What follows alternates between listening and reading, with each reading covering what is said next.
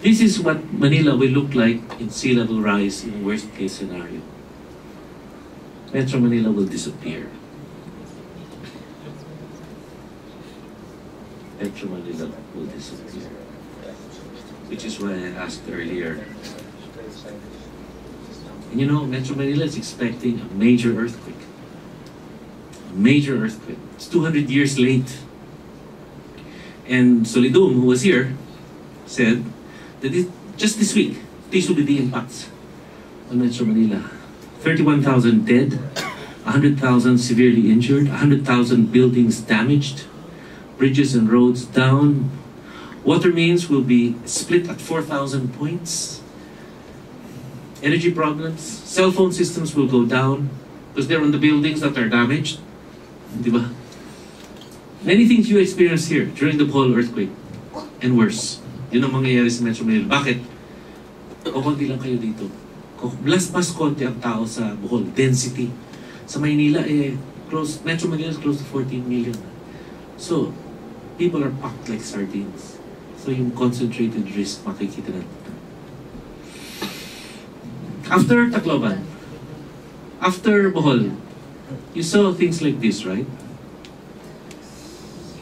Photograph taken inside a Hercules after Yolanda last year. Where did all these people go? Last week I was in Ilocos Norte and Governor Marcos was telling me, they're here in Ilocos Norte. Imagine meron sa Ilocos Norte. Mayor Mabilog of Iloilo was saying, pinapauwi ko na nga eh. Ako nagbabayad sa mga, andito pa rin sila eh. No? It's, they're all over the place. Now, Metro Manila, 15 million people. Even if we don't have that severe sea level rise, if that earthquake hits, how many of them do you think will come to Cebu? I'm giving you a real scenario here. You're seeing a population increase in the next 20 years of maybe 500,000 people over your current population of 800,000. Can you take 500,000 people in a week? There are 15 million people who are going to be looking for places of shelter. Think about it. Think about it. This is the normal growth expected of Visayas and Mindanao. Normal population growth. The biggest being in Region 6 and in Region 7, of course. Region 6 slightly more than Region 7. But two of the biggest here.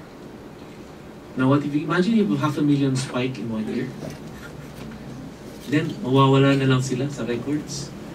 Hindi naman magpapasedula yan eh. So, they'll just disappear.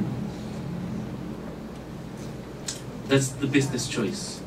Are you simply accepting forced migration as a reality, or will we opt for plant development? And if we will opt for plant development, how do we avoid the situation of Tacloban City, which took a whole year just to make decisions? Diba? Think about it now. We have to be more proactive. Cities are areas of concentrated risk because cities are unsustainable. Metro Manila is unsustainable. Metro Manila gets its water from the Sierra Madre, it gets its power from outside, maybe even from Leyte. It gets its food from outside, from Bulacan, from Region 4. It gets its labor from outside. That's why we have such much traffic. In the daytime, there are only 500,000 people who live, at nighttime, only 500,000 people who live in Makati. In the daytime, it goes up to 4 million. This is crazy. Unsustainable. And since they are resource scarce, they are dependent on trade. Right? The objective is to decentralize. Create areas of attraction that will encourage people to move out. What am I talking about?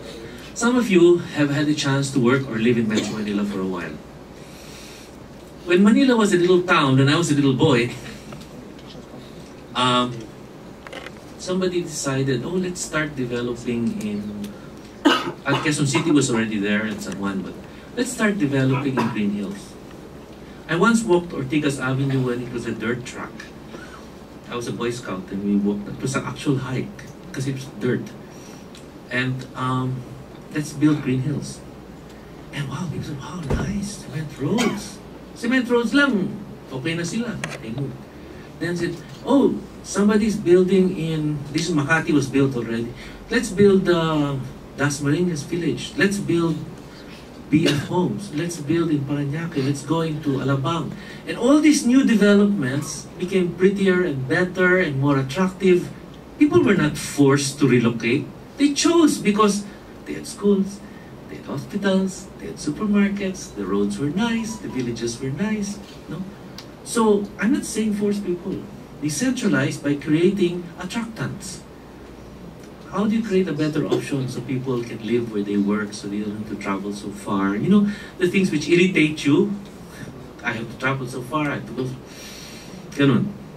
And that way, by decentralizing, you not only spread the risk, you also share the opportunity. You allow people, other towns, up toward Danao, further up even, to develop. Why? Why not? It's their right. This is a photograph of Metro Manila, but this could also apply to Cebu City. Right? So, each city, as it moves toward the track to deal with climate change, has a number of things it has to deal with. And that includes things such as air, water, food, ecosystem services, etc., etc., etc. All these things have to be dealt with. I said earlier, it is not cut and paste. Some of them can do many at the same time. Some can only do one or two at a time. That's fine. Each city can move at its own pace. But these are things that have to be paid attention to by every city government. The end objective being self-sufficiency. In a conference in Makati a couple of months ago, a regional business forum, we were talking about food security, and the experts of the world were saying, no, food security is different from self-sufficiency. I said, what do you mean? Because food security can be ensured by trade. For example, Singapore is food secure because it buys all its food. Okay. I said, but in an extreme weather situation, who's going to trade, right? Unless you have big bodegas of food and water and all these things available. So it's the persons who are prepared. So self-sufficiency is another objective, different from food security. For me, self-sufficiency is like your wallet, it's like your back pocket, and food security is your bank account. But you have something here, just in case you have something here. So it's like your savings account, it's here. It's something which you should have, at least for basic things. If you cannot be food, let's say, self-sufficient for rice, maybe you can be self-sufficient for kamote, who knows? Taro chips, who knows? So you have taro chips and some, don't have instant noodles, please, it's bad for your kidneys. This is the points I'm trying to make. It's not enough to be food secure. You know, many of us have worked in social development or trying to help our country stand up for many years. And you know, some of the things we've done have actually made a difference. The United Nations now says that globally we're going to see a new global middle class emerge, estimating in the area of 2 billion people. People who are now slightly richer, more empowered, better educated, have good jobs, moving ahead. If that happens, it is their right to say, well, I want to live a good life too. And so they will have the right and the financial capacity to consume. And it may reach a point where people in the Philippines may say, wait, let's stop exporting that stuff. Kami muna. Right? Why should the guy in Hong Kong eat the lapu-lapu? Why can't we eat the lapu-lapu first? I'll pay the lapu-lapu. Here, I'll pay for it. Then what happens to people who are dependent on outside? So you have certain things you have to be self-sufficient. We have to learn how to look at ecosystems as the way we manage these relationships. Cities have to look beyond political boundaries, to act beyond our fences. Because the water drains past your fence and comes from somewhere else above your fence. So we have to look at it that way. Remembering that the poor depend on the environment for their social security system. When things go bad, they go back to nature. They get water and food from nature. They get charcoal from trees that you may have planted in the highlands, in the hilly lands of Cebu many years ago. But if they have no other choice. So, there are a number of key result areas. I suggest Cebu and all the cities we are going to look at. One, define land use. I'm showing these two photographs. One of Lupang Arenda in Metro Manila, the largest informal settler colony of this NCR. And two, a mine site in southern Palawan. We have to define land use. This is Baguio City.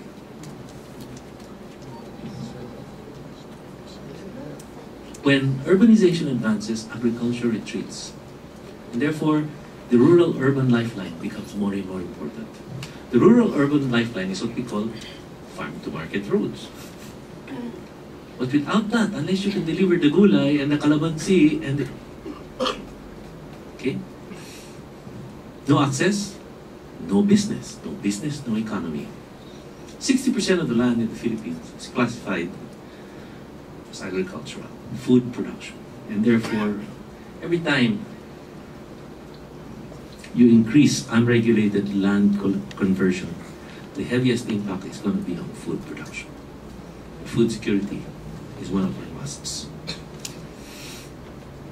We have to figure out how to sustainably produce more with less. More and more young Filipinos are leaving the farms. They don't like the farms. They all want to work in a BPO.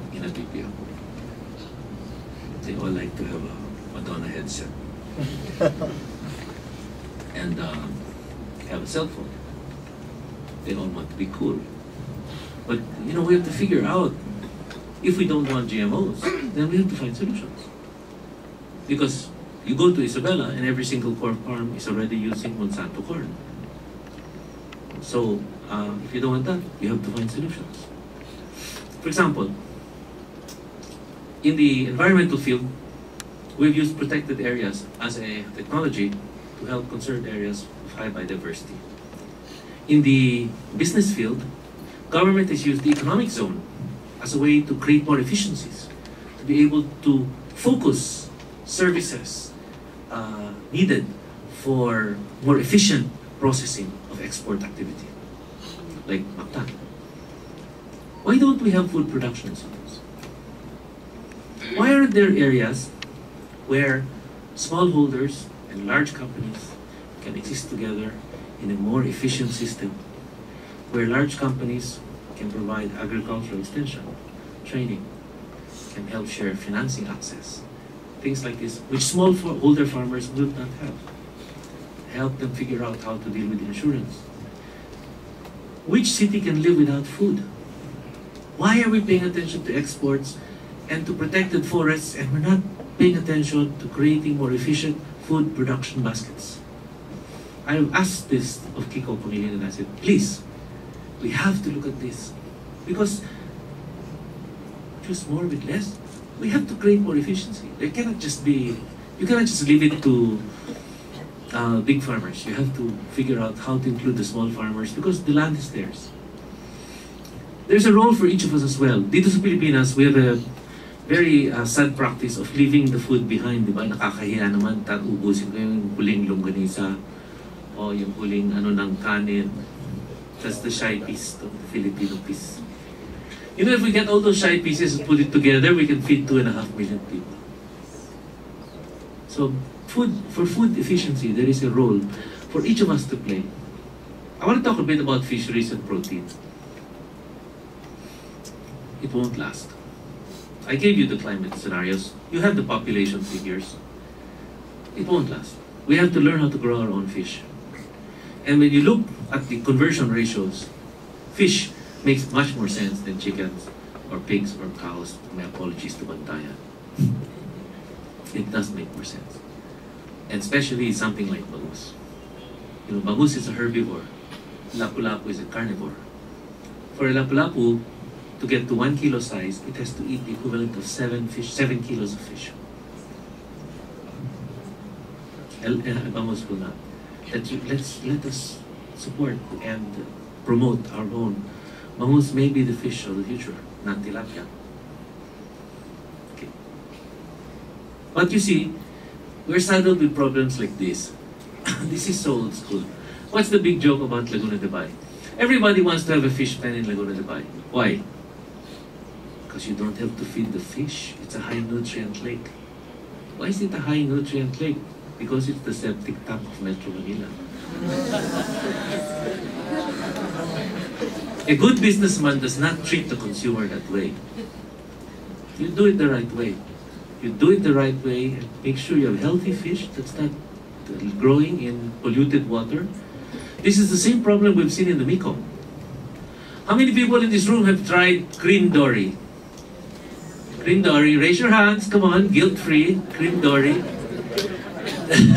Green dory is pangasius, no? And pangasius is really a relative of hito. That's all it is.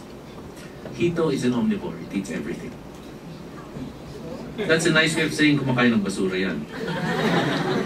Now you're wondering, why is pangasius white, hito is yellow, yung laman? Because they bleach it. Nilalagyan ng Zonrox. There are no guarantees. But you see, why is green dory such a success? It's cheap. That's the same reason why they want to grow here. It's cheap. They can keep their price low. Diba? Many people have used it because it's cheap, it's convenient, it's filleted, wala nang tinik. Naka-ready na. So if you can figure out how to do that, and we can, we have to invest in the essentials for local self-sufficiency. And I'm very proud of this. You see those fish swimming in the background? That is an Alsons in the Alcantara farm in Sarangani Bay. That's the largest hatchery for bangus in the Philippines. They supply 50% of the Philippine fry for bangus in that one little laboratory. We can do this all over the country. And you see those green bottles? That's in Dagupan. That's in the BFAR facility in Dagupan. That's the food for bangus that they grow right there. And you can see it's not meat, it's gulay, it's diba? Lumot. Opportunities here in Cebu. Singapore, Taiwan, even Shenzhen is already investing in urban agriculture. I once talked to the people of Hagonoy because their fishing ponds are constantly going underwater and therefore tumatakas yung isda. Sabi ko, Mayor, piliin nyo yung 7 pinakamayaman dito, pinakamalaking palaisdaan. Bumili kayo ng lupa sa Cubao, sa tabi ng farmer's market, magtayo ka ng building, 7 stories, doon nyo ilagay yung isda. He thought I was joking.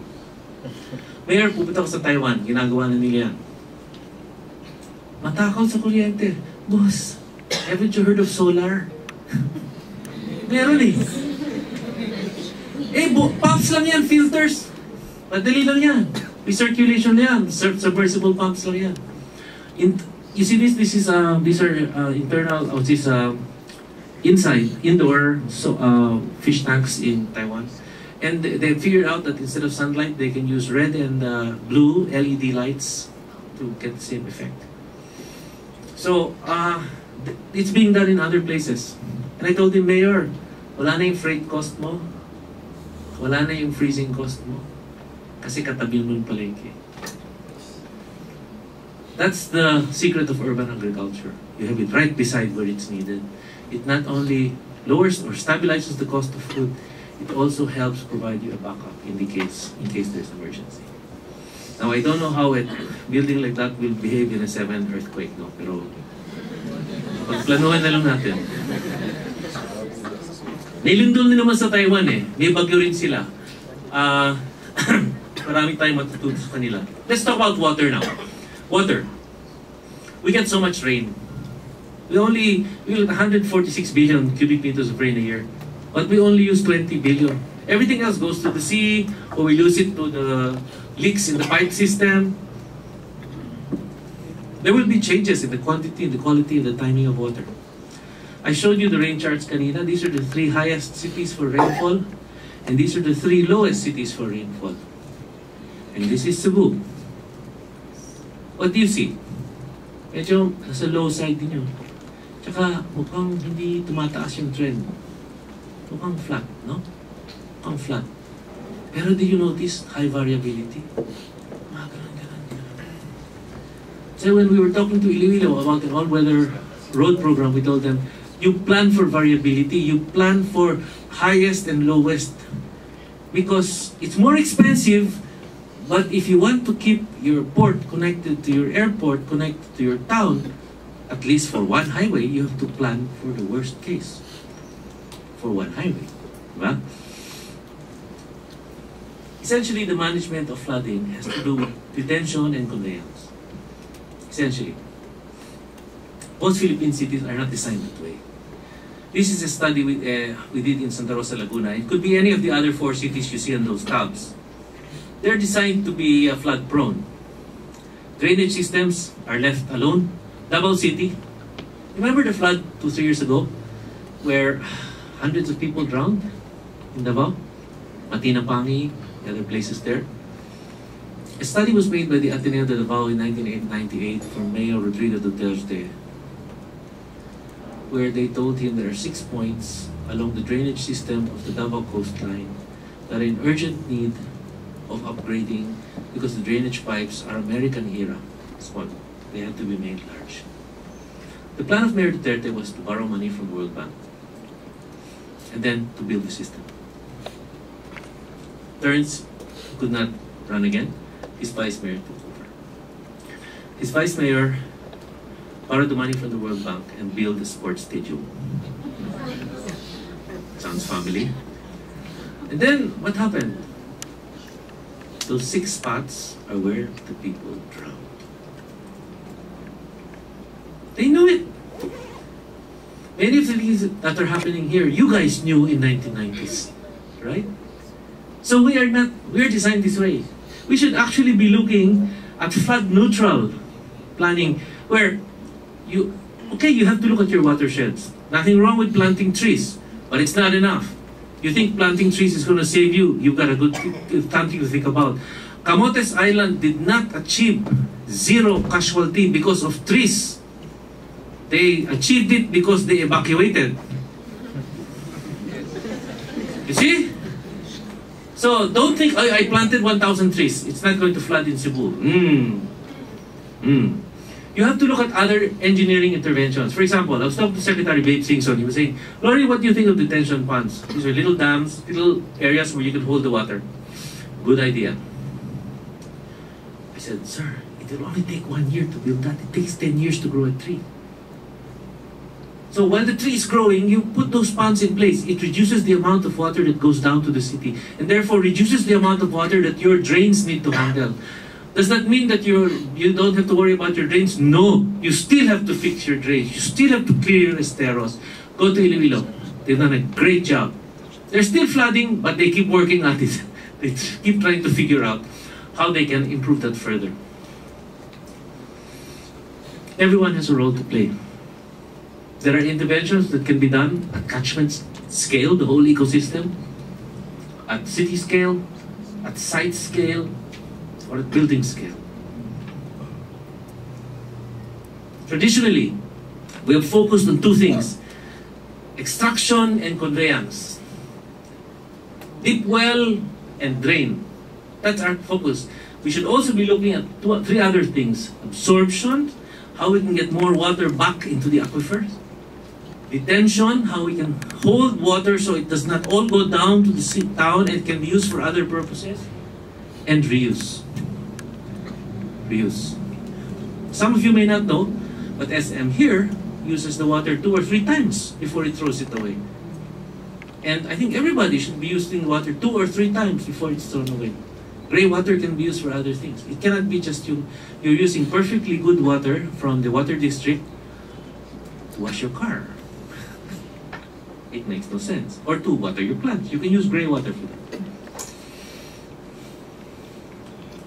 Everyone has a role to play. And there is a solution at every scale. And I love this picture showing this little boy. Everyone has a role to play.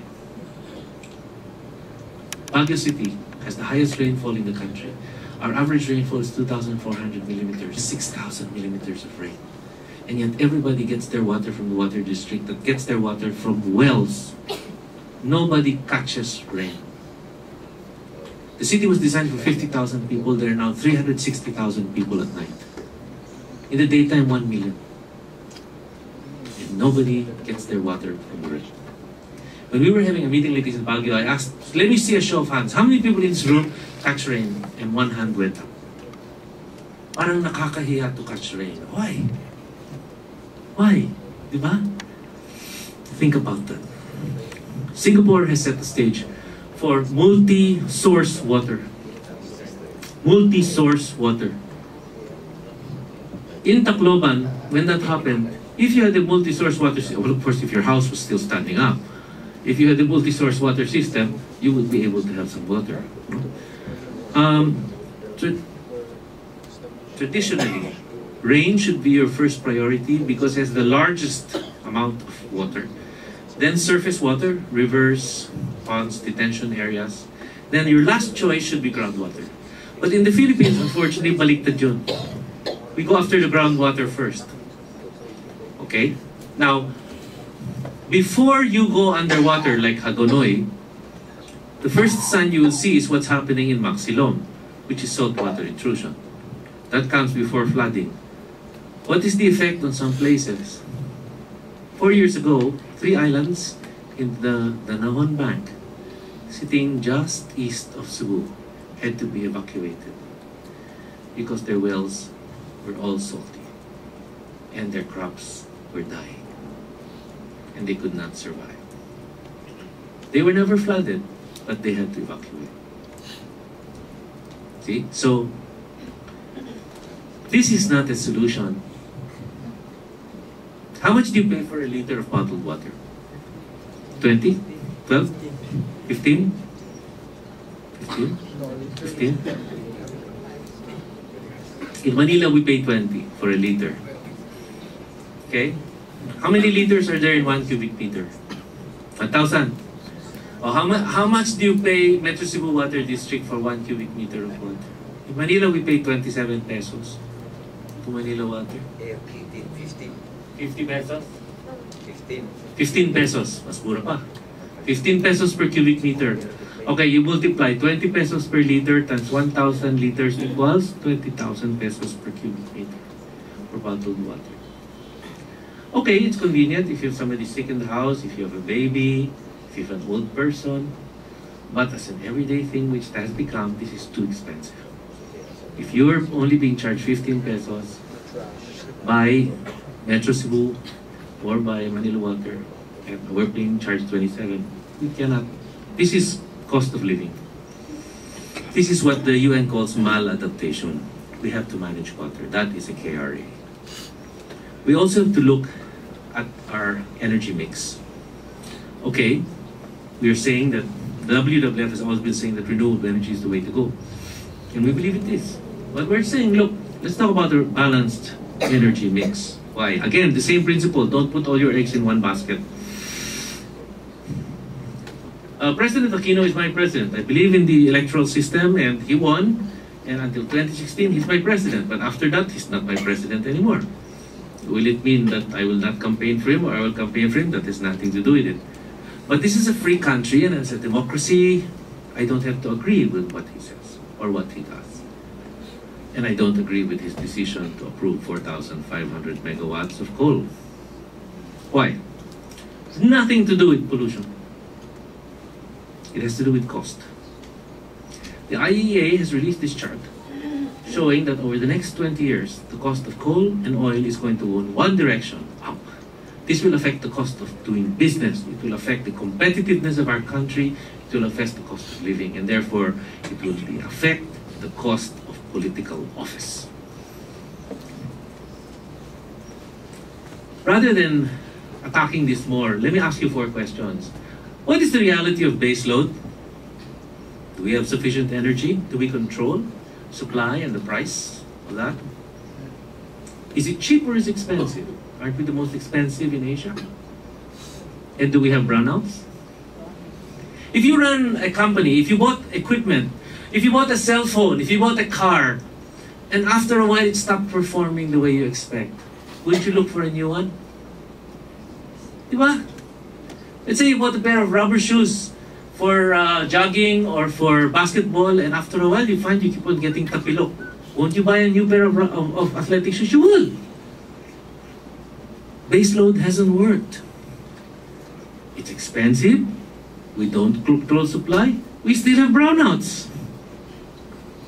So we're not saying jump this. That's not the way a mature person thinks. You're saying balance it off, spread the risk. We're saying, look, I have a friend who has a restaurant near Baguio City, and he bought 2 solar panels, and he put it up. And that day, nag-brownout. And he realized that he was the only one on the street with cold beer and hot coffee. So there is a competitive element here. 3 years ago, I talked to Hansi of SE, and I was encouraging him to go solar. And he was still thinking about it. And apparently, many people were trying to convince him to go solar. This year, he announced that he would set up solar facilities in North EDSA and 1.5 megawatts. And apparently, this young kid, the son of Lauren Legarda, convinced him. He said, okay, the kid came with a good package plus financing pa, so they don't have to buy it. They just buy the power, right? I said, what made you... It's not the financing deal.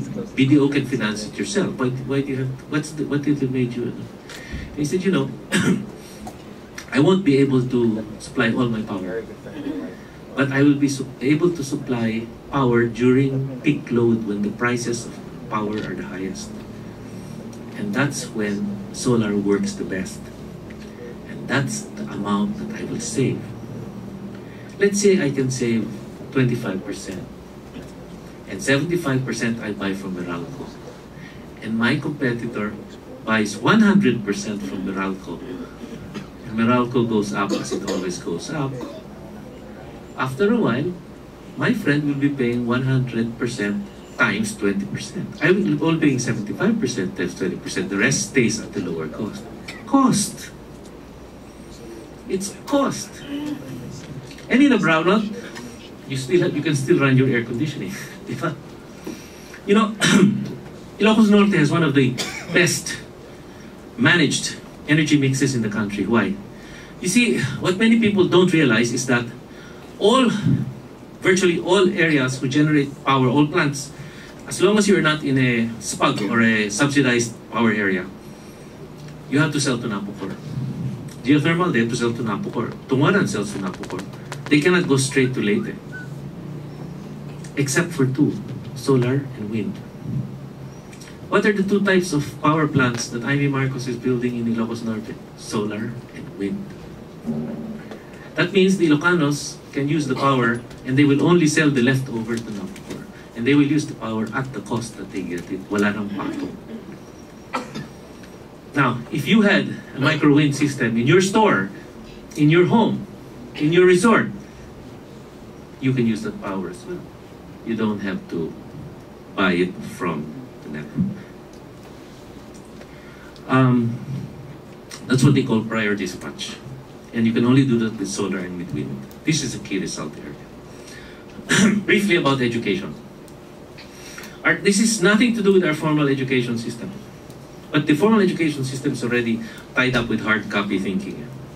They're in brick and mortar minds. And I'm worried more about the people who will drop out of school at grade 4 and move on and never come back into the mainstream. We will never solve our poverty problem if we do not look at the people who fall out. These are fully capable of doing other jobs. They don't have to learn Shakespeare. They don't have to learn, classical music.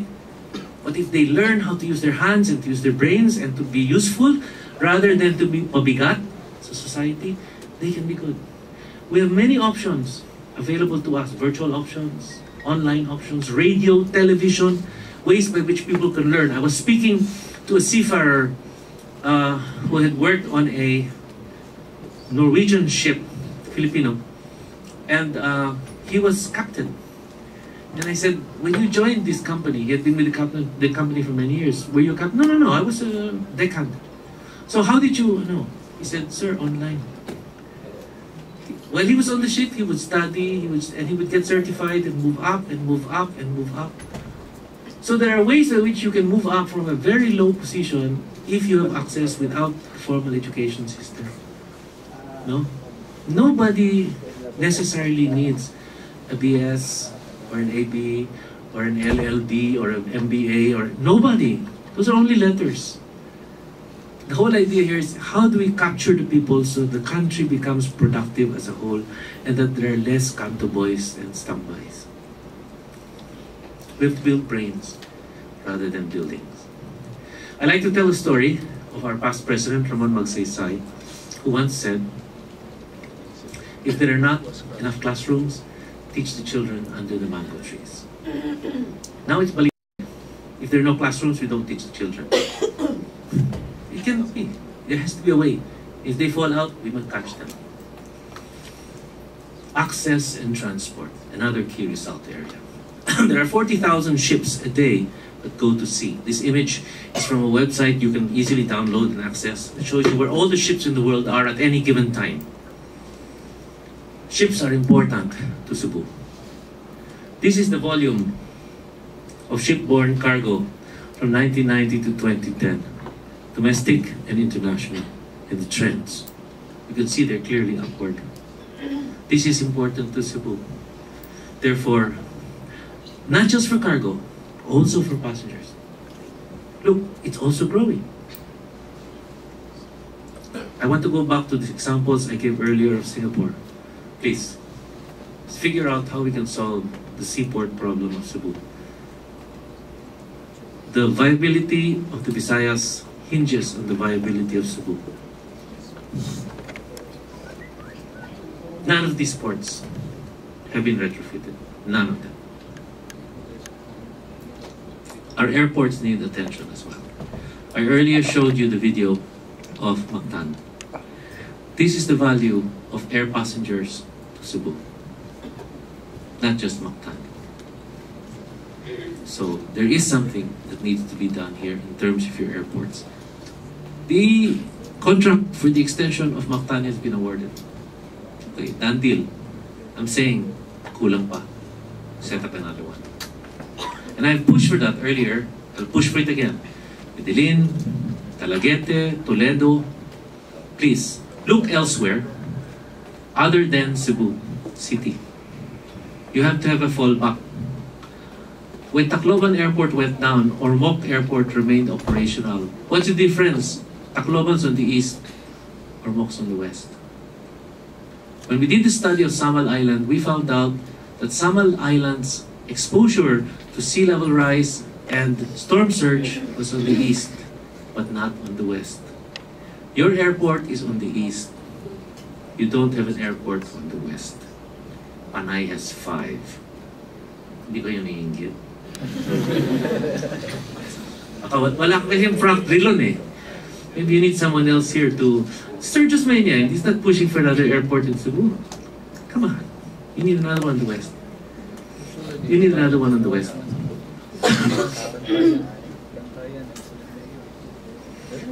Cebu has to learn, in terms of land use, how to live in a flood zone.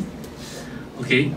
There are technologies, some of which are already being adopted in Iloilo, for example, the Esplanade. They're also looking at elevated pedestrian walkways. I'm pushing for flood-free viaducts as well as no-build zones as Tacloban. This is very important. I said, disasters are man-made. You can prevent disasters. Remember, the people in Ormoc drowned because they lived on the river. The people in Cagayan de Oro drowned because they lived in the river. Who wants to live in the river? There's such thing as no-build zones, please. Okay. 16 cities, number of motor vehicles, growth, 20 years. Who is number 1? Cebu.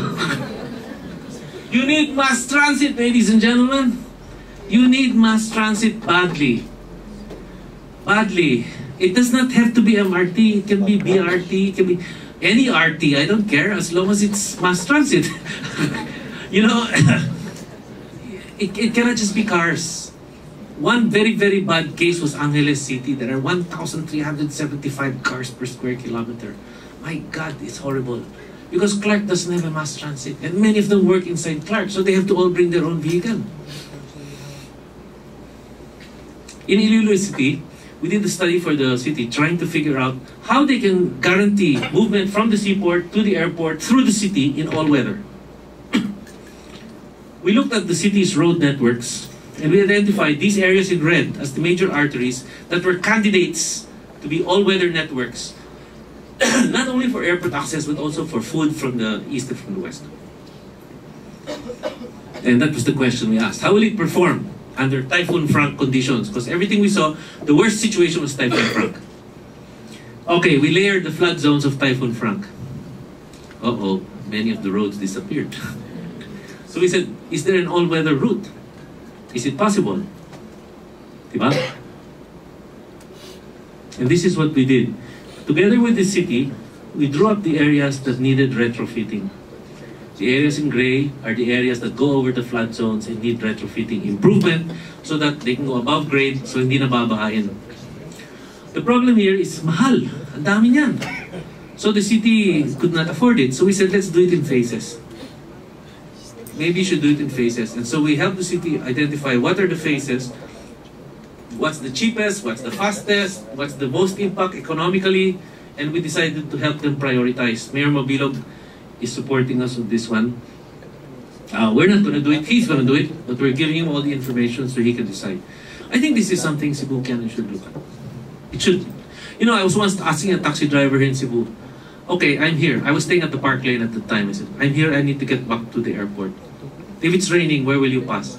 Sir, alam ko, dito, dito, dito, dito. So he knows what the all-weather route is.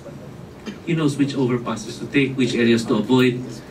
You know, so it's something which you should consider. If you want, if tourism is important to you, if business is important to you, that's something you should consider. People have to be able to get in and out.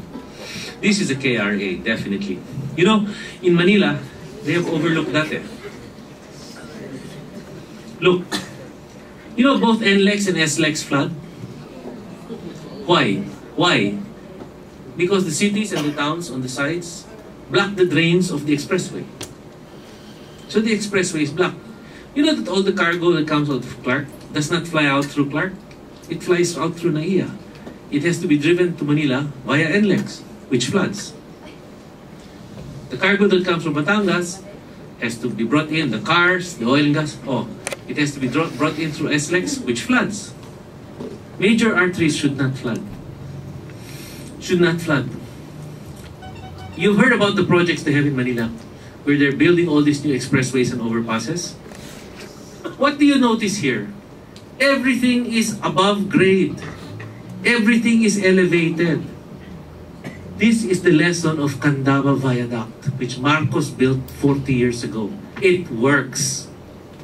If you were, I was able to go up to Baguio before that was built, and I remember, pag malakas ang ulan, we couldn't proceed because bumabaha yung Candaba area. But when they built that viaduct, it's 5 kilometers. Wala na. There are many parts of the country, the Ilocos area, the areas of Iloilo, on the coastline, the area in Mindoro Occidental, which can use viaduct construction. And I've always felt government should pay for this. Private businessman must not suffer business disruption just because a road floods. This is Cebu. That's your area of disruption. Retool for no downtime. Don't say it can't be done. That's not the way the Cebuano thinks. We must look at health. You see, everything where it's happening in climate change will have an impact on health.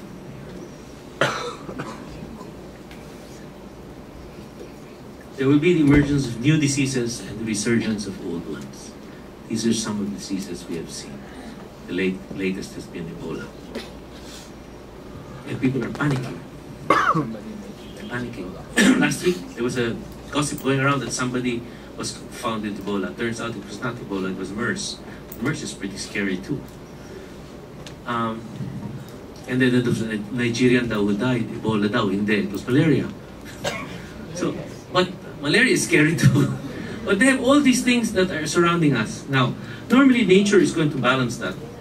But we have altered nature so much, that we have disrupted that natural regulation system. And therefore, it is clear to show that shifts in climate will result in shifts in natural systems, infectious disease, and in public health. Let's not forget that. Because this is going to affect productivity, this will affect human capital, the workforce. The goal of all this is competitiveness. And if you are to be competitive, even in a sustainable way, you must be profitable. You must be cost effective. We have to look at the human footprint as well. You know, if nations don't have an ecological bank statement, they tend to spend blindly. The Anthropocene is one example of that, where our ecological footprint, our carbon footprint, material footprint, our water footprint went through the roof. The Global Footprint Network uses a metric called the ecological footprint, which balances off our consumption of certain elements and shows how we're able to, and look at our waste and how this can be processed by nature to bring back resources that we need to live our lives. Globally, we have exceeded the ecological footprint already by 50%, the sustainable limits of our planet. Here in Asia Pacific, we've exceeded the sustainable limits of Asia Pacific by 77%. In the Philippines, we've exceeded the sustainable limits of our country by 117%. And Metro Manila, that I'm not proud of, has exceeded the sustainable limits of the NCR by 3,400%. Every Metro Manileño has a global footprint of 1.7 global hectares. Yung lapad ng yapak ng taga Metro Manila, 1.7.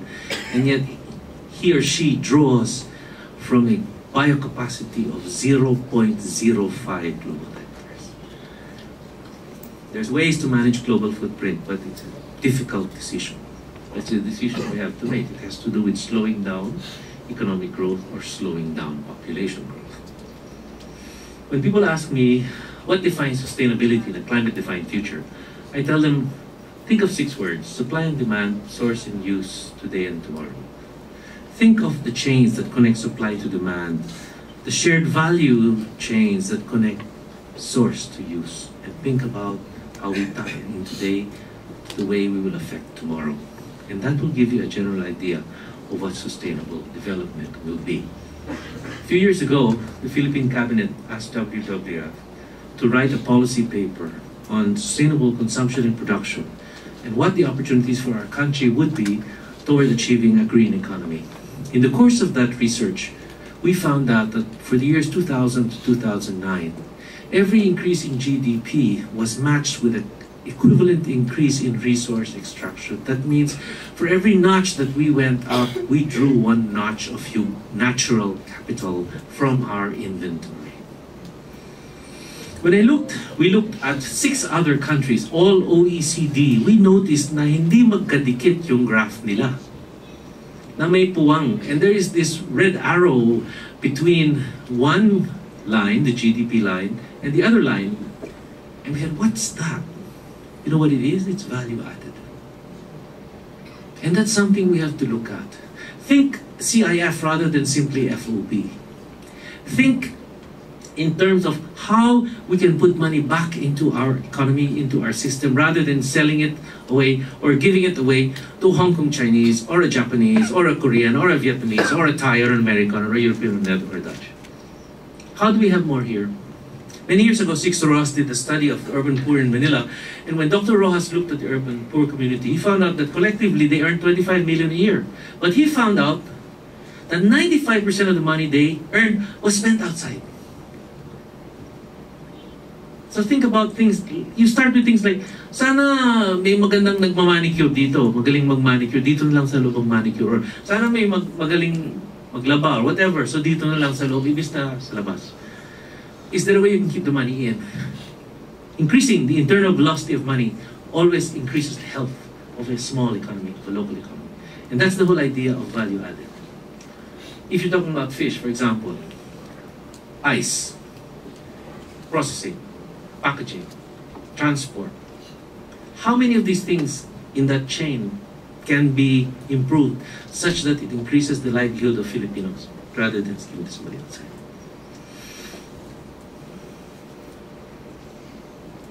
Sustainability will involve the migration from a developing to an emerging to a developed economy.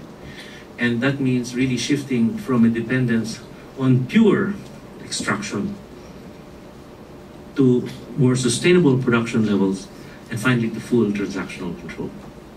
Have you ever visited a mine Have you seen what ore looks like? Ore looks like putik. It's dirt. It's earth. We're exporting dirt. So the point I'm trying to make here is, can't we process it somehow so we're earning a little more money for another Philippine firm or another Philippine? That's the whole idea behind achieving more sustainable production. All these things will link up.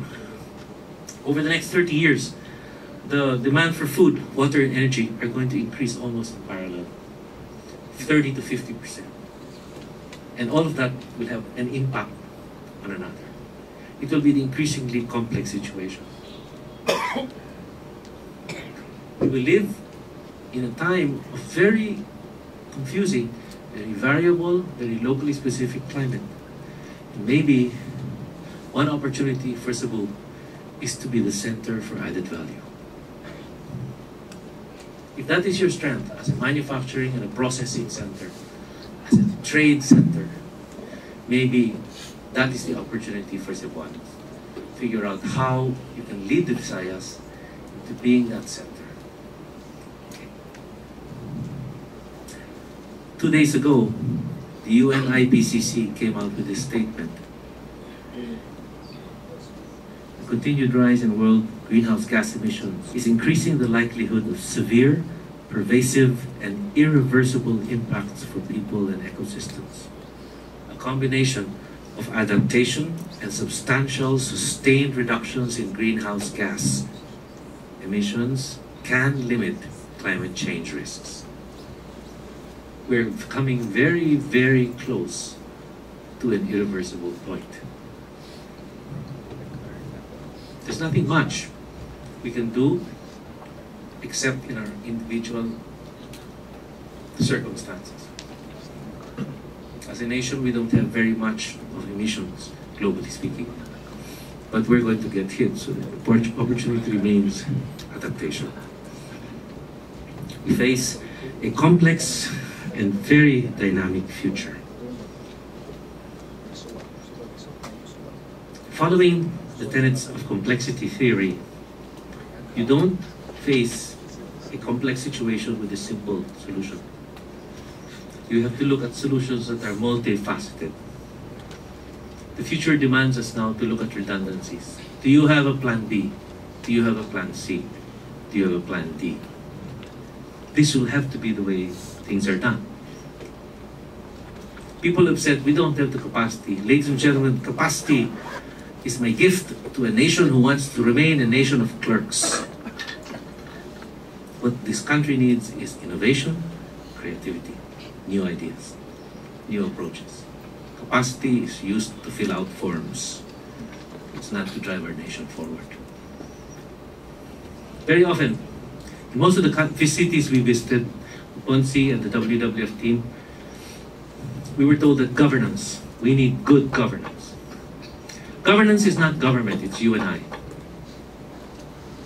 There's another word for it, it's management. Democracy is not merely freedom, it is participation. And therefore, the key is going to be citizenship. Government cannot do this alone. And in Asia, the Philippines has a unique opportunity to show that they're ready to stand up and take our nation forward. Let me end with a short story of another city, New York. You may be surprised to know that New York was not designed by local government. It was designed by the business sector. They paid for a city planner and then went to the governor, to the mayor and said, this is the city we want. You build it, we will invest. That, for me, is the genius of the Mega Cebu Consortium. The whole idea that business can move things forward. Business can move things forward. We cannot allow ourselves to remain subservient to political infighting, because that does not contribute to the public good. Now, this is something that we, as citizens, as voters and taxpayers, have to take up on our own. Sometimes people have to do that. But let me just end with one small thought. You may decide to make the money and run. You'll get away with it for a while. You may decide, oh no, I'll just go ahead and do my own business and just go up into a bakasyonan in the mountains and I will never get hit by sea level rise. And I'll make it very tough so hindi siya maano ng bagyo. Yeah, it's possible. But ultimately, you know, we have to learn how to work together and how to live together. Because we have no choice. This is an image called the Blue Marble, taken by US spacecraft as they were flying over the moon and they saw the Earth. And it drives home the message here that we have only one planet and one future. Thank you.